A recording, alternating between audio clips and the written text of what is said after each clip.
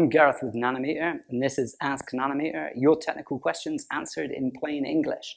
Today's question: what is constant current and constant voltage, and why do some manufacturers use one over the other? Well, I'd imagine a lot of people are going to be interested in this particular topic because it's one that tends to get clouded by buzzwords and marketing by various people in the industry. So before we dig too deep, let's remember what it is that we're trying to do. And that is we're trying to light up some LEDs in a light fixture.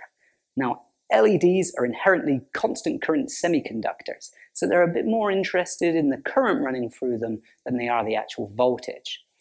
Reminder, if we were to liken voltage and current to a flowing river, the amount of water is going to be the current and the force at which it's flowing is going to be the voltage.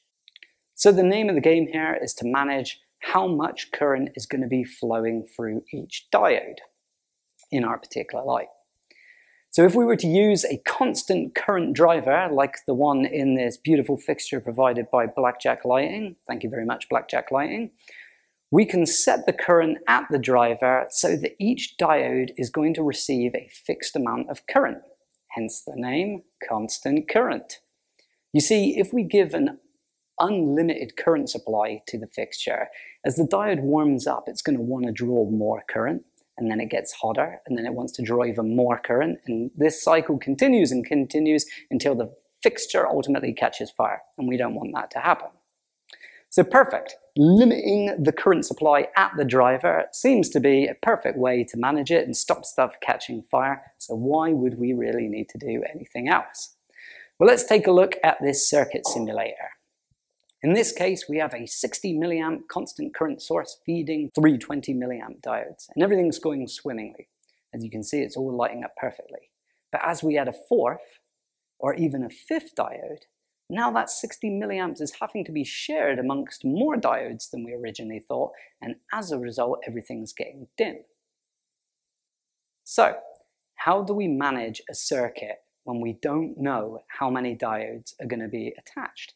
Such as a cuttable linear strip, or, I don't know, Nanometer's nanotext backlighting solution? Bingo, constant voltage. In constant voltage, we can use a power supply that gives off a fixed voltage, and it will allow the circuit to pull as much current as needed up to the rating for that particular power supply. So if a power supply is rated for 24 volts at 4 amps, it'll allow us to draw power up to 96 watts. So let's see this again in a voltage simulator. Same setup. Now I've got 3 diodes. They're all 20 milliamps each. And this time, instead of connecting them to the current source, I've got them connected to this voltage source. As you can see this time, as I drag in my 4th and now my 5th diode, and I add it to the circuit, the diodes are now just pulling the additional current that's required, and so that they're lighting up at the exact same brightness as they were as when there was 3 of them. So basically, we're using constant current when we know exactly how many LEDs we're running, and we're using constant voltage when we don't.